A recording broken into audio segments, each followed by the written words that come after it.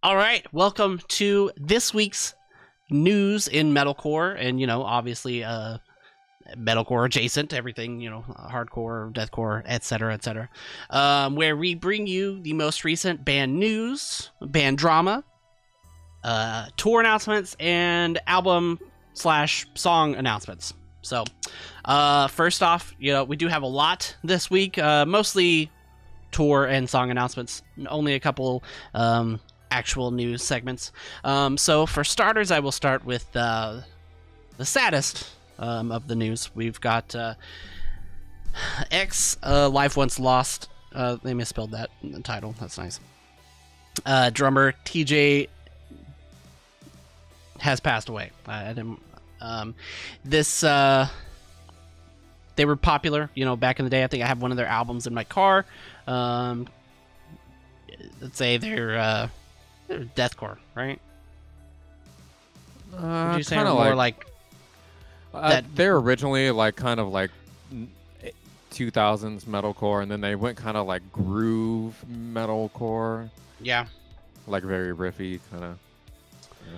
I can't remember which album it is I have in my car. I bought it. It was one of those I bought from. I think they were on Ferret or something. I don't know. Because I got it from the Dollar Tree actually recently. I last also year. have the same one. Yeah, it's one of their later albums. Yeah, it is later. But yeah, passed away recently. So if you want to go give some of their music a spin and give it a some respect, he played on their debut album, "Open Your Mouth for a Speechless," and also on their EP, "The Fourth Plague Flies." So he is one of the early members. So rest in peace to TJ. Next, we've got... God damn it. I totally forgot this was on here. So Fit for an Autopsy's Joe leaves the Big Six. And I'm pretty sure it was last week that we had Franz leaving the Big Six. What a shit show. This is absolutely hilarious. I believe, for what I've seen, Tyler from Traders, is that his name, right? He posted something leading to the lines of that, something about label discrepancies that labels don't like if you do some shit without telling them. I don't know if that's true or not, or if there's just other shit, but it's just, come on, like they formed, and within 3 weeks they've lost 2 of their main members and replaced one, working on replacing this one, and it's just like, why are you doing this? I don't know. I appreciate all the members in that group for the most part, but it's just kind of silly. It's a little silly. I'm just saying. So who knows what's gonna happen? It's just goofy. So that's it for the actual news. Now we've got going on to tour announcements. We've got Wage War announced their U.S. tour with Nothing Nowhere and Spite. So that's an interesting little mix here. I'm not very familiar with Nothing Nowhere. I feel like I've heard them before. I think they have some if it's the band I'm thinking of, they have trap metalcore mixture, maybe. I don't fucking know. But they do have Spite as well, which is a bummer for me because early Wage War was really good. But they were friends with the Day to Remember, so they toured with the Day to Remember. They blew up really fast, and I think they let that influence their writing abilities, because then they just started doing butt metal and butt metalcore. I feel like if they would have actually done tours with bands like Spite back in the day, they could have been a lot bigger in the actual metalcore and heavy communities. That's just my opinion. That's always been my opinion on this band. I do like their early stuff. Some of their newer songs have been pretty decent. I did see them at... I sound hypocritical because I did see them on the Day to Remember tour. Okay, just leave me alone about it. It was a Day to Remember and Moose Blood. Moose Blood's canceled now, but yeah. So got a nice little tour here. So if you're interested in Spite, which we didn't listen to their new album, so I don't know if they're still good anymore. I know their previous one was not very interesting.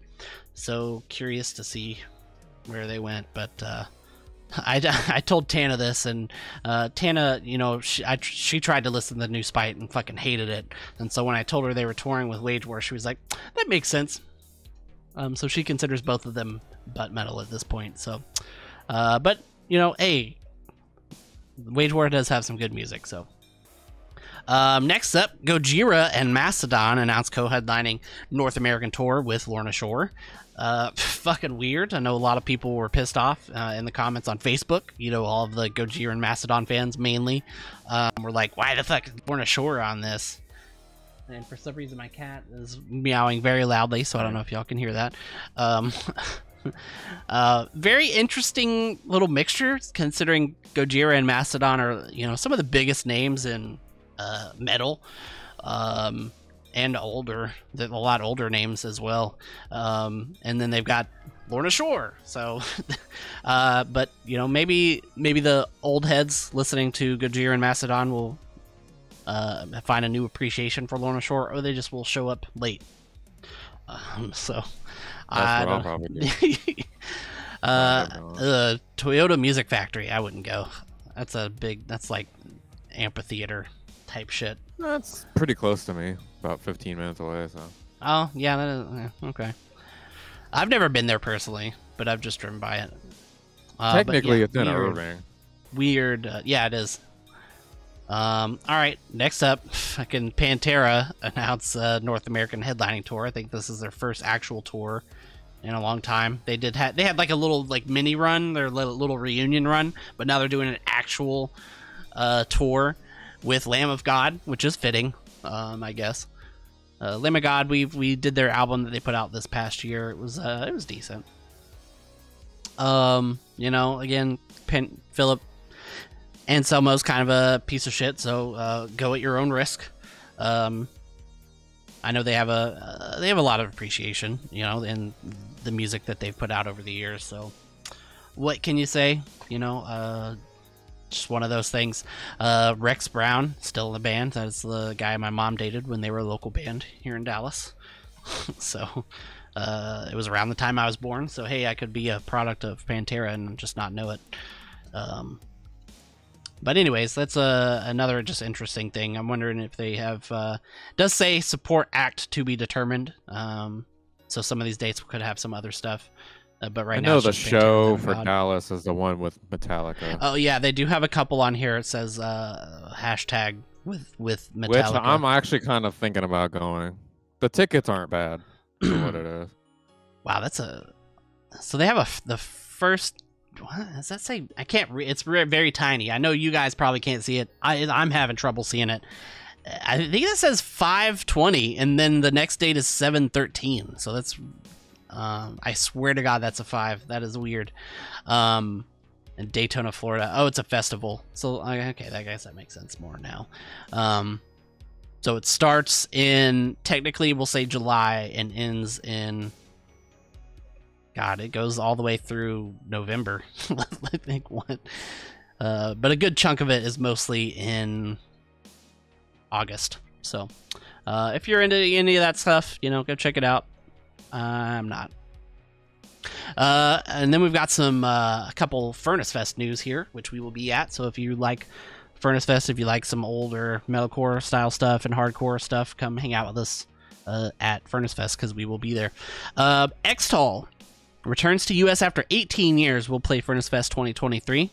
I'm not familiar with them at all, but Jordan was excited. So Jordan, you want to say anything? Mm-hmm. Pretty surprised because I don't think they've played in the U.S. since like 2005 or something like that. First live show in U.S. live show in 18 years. They don't have their original singer. I think they announced today, but they have somebody filling in, so we'll see there. Yeah. So right now, the festival so far, there is more coming. Between the Bury Me, Seosin, Strife, Defeater, 90-Pound Wuss, Blessed by a Broken Heart, Inclination, One King Down, Gorilla Biscuits, Callous Cowboys, Drain, Foreign Hands, reunions from Head Automatica, It Dies Today, King shit right there, Plea for Purging, Training for Utopia, Hatebreed, Norma Jean, Gideon, Vane FM, Blood Comes Cleansing with Honor, Walls of Jericho. That's going to be a good one. I'm excited for Walls of Jericho, Orthodox, Slow Pulse, and No Cure. And with that, Scowl, Teenage Wrist, and Valley Heart added to Furnace Fest as well. Scowl is they're kind of blowing up. They're one of the bigger hardcore bands I've seen all over TikTok, especially playing shows at like Sonic and stuff like that. Very interesting stuff. So that'll be cool to see them. If I would definitely go see them if they have an open spot. There's a lot of reunion bands on this, so I don't know. We're gonna have to see when the lineup comes out who I'm gonna see. But if there's an open spot to see Scowl, I will go see Scowl. They're also playing Coachella. Oh yeah. Have you heard New Gideon? Yes, we have heard New Gideon. Yes. I'm kind of more of an older Gideon fan, but New Gideon's First good two too. albums are... Yeah. Next up, Black Dahlia Murder. This is kind of a big one. Black Dahlia Murder announced Verminous Remnant Tour, featuring support from Terror, Frozen Soul, Fuming Mouth, and Phobophilic. So this is their first tour after, Trevor passing away. So super sad, but good to see them, still trucking on. I think he would probably want that. So it's probably going to be an emotional one for a lot of people. I've never been a fan of the band, but I have respect for them, and I know a lot of people love them. So it is a pretty big thing. And with Terror, I know a lot of people were talking shit about that one as well, for some reason. But and the one in Montreal has Despised Icon, so that'd be a good one. If I lived in Montreal, I would go for sure. So this is pretty cool. So go check this out. I think Frozen Soul is pretty good as well. From Texas, I'm pretty sure. Yeah. That's not the band that played Norma Jean, is it? What was that band's name? The very He Is Legendy style band. The one with the guy from 2x4.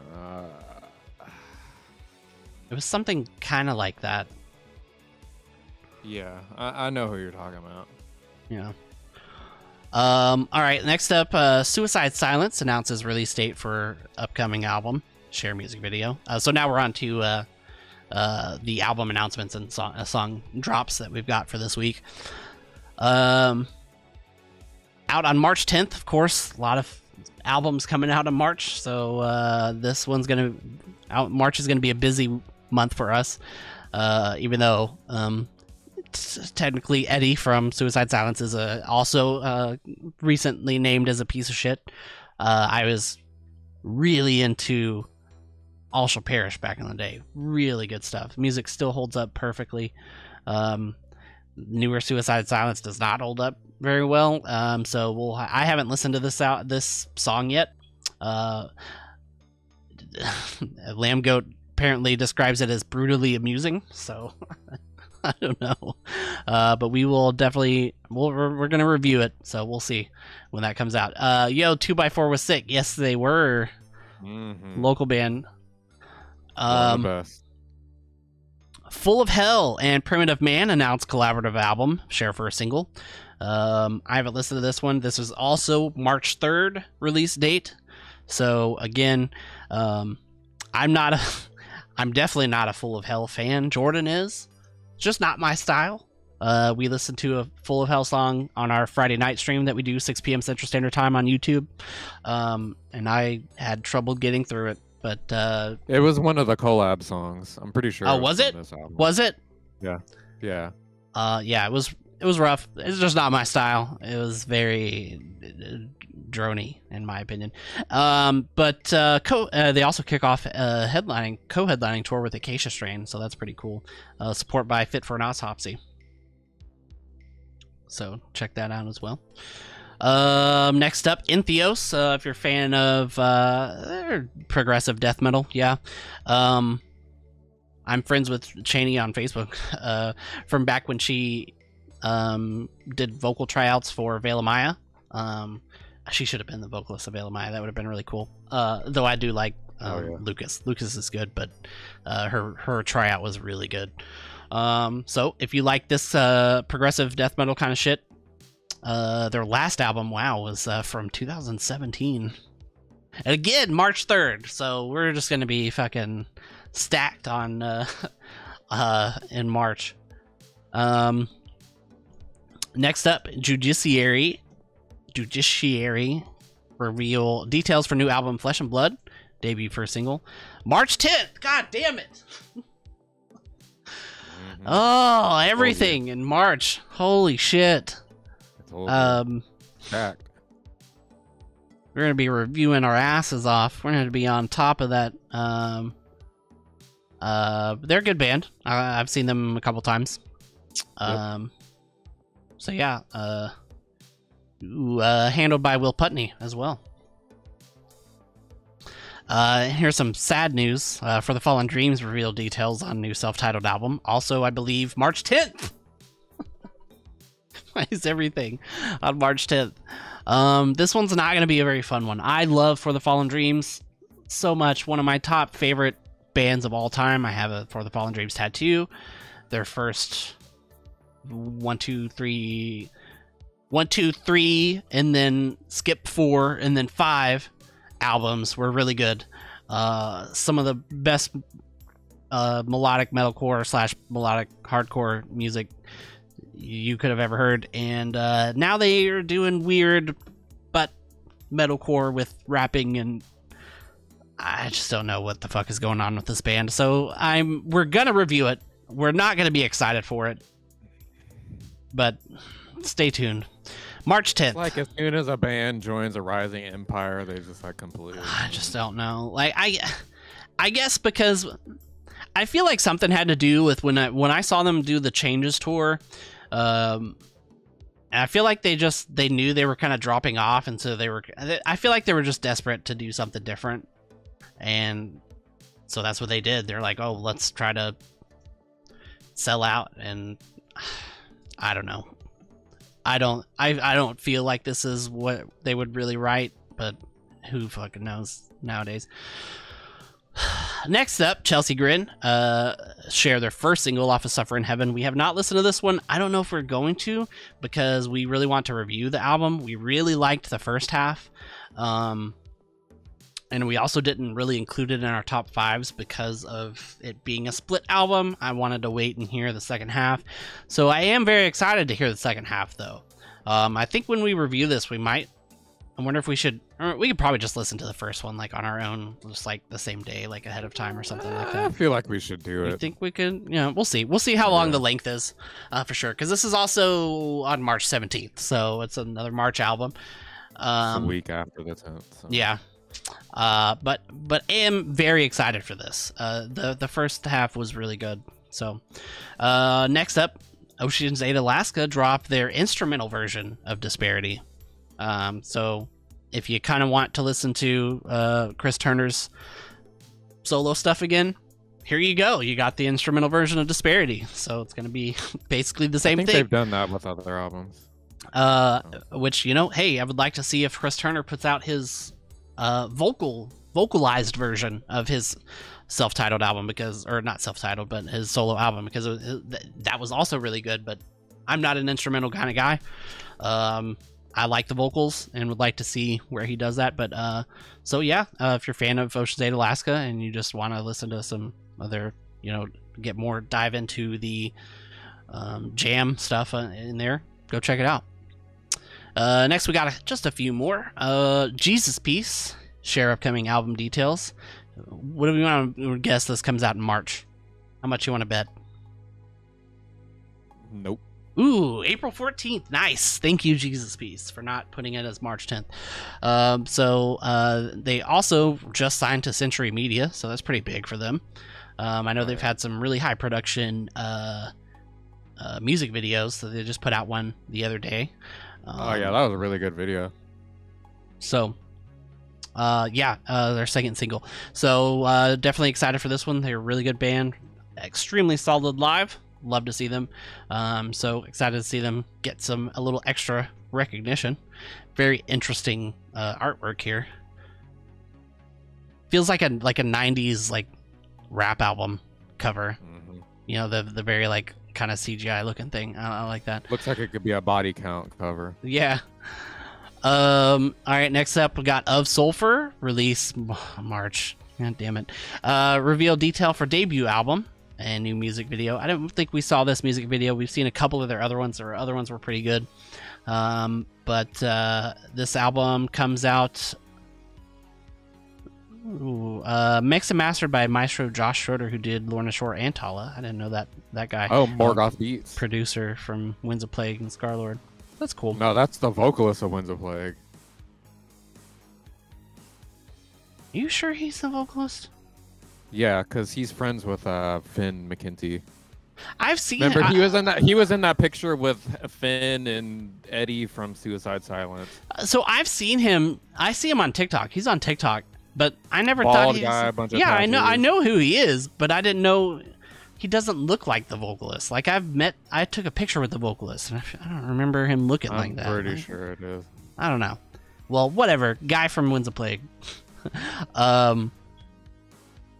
And split engineering with former Machine Head guitarist as well, so that's pretty cool. So a lot of interesting stuff. They got guest work from Taylor Barber, Kyle Medina. Wait, what? Alex. Hold on. Howard Jones. I'm trying to read this. Whoever keeps up with the likes of that mass man, plus guest Taylor Barber, Kyle Medina, is impressive, though not entirely surprising that he holds on it. This is really terribly written. I don't know who wrote this. None of this. What? None of this makes sense. Who wrote this? Who wrote this? Holy shit. Look, I'm not trying to yeah, he is in this. Okay, but look, I don't know if y'all can read this. I'm gonna blow this up for you guys here. Look, let me fucking. No, look at this. This sentence starts off with that Hoover keeps up with the likes of Mass Madman plus guest blah blah blah blah blah, and then the next one again starts off with that he holds on his own. What that doesn't, and then however is period throughout on the. I can't read this. I don't know what the fuck this is saying, but apparently there's some guest vocalists on this. So there you go. Last but not least, the. Silent Civilians apparently back and have released a second single. I didn't know they had a fucking first one. They're a band I used to listen to a long time ago. I actually saw them on that tour with It Dies Today and Bring Me the Horizon and Kitty. So color me surprised. When I saw this news pop up that they had a second single, I didn't know they even had a fucking first one. So wild. We're working on its long-awaited third album. Album will boast 16 songs. Holy shit! Please don't be in March. I doubt it will be if they haven't announced a date for it yet. But so yeah, if you want some like older metalcore, kind of very politicized, obviously based on the band name and everything. But I do really like it, so go check that out as well. But with that is the end of the news. So appreciate you guys checking out this news section. Reminder that we do stream Friday nights, 6 p.m. Central Standard Time for our Drunken Song Request streams over on YouTube. Come request some songs. We drink beers. It's a good night. We have fun. And then on Saturdays and Sundays, we do album reviews. And then we also do that's when we film our metalcore news. And then sometimes we'll do some other kind of reaction and discussion type stuff if time is allowing with the albums, which we probably won't be able to do in March because there's so many goddamn albums in March. So, but appreciate y'all for coming. Let us know if you like these news videos and let us know if you're excited for any of these tours and albums and such. But other than that, that's about it. Thanks for coming. Old Head Mike, Young Ass Jordan reminding you, never too old for this.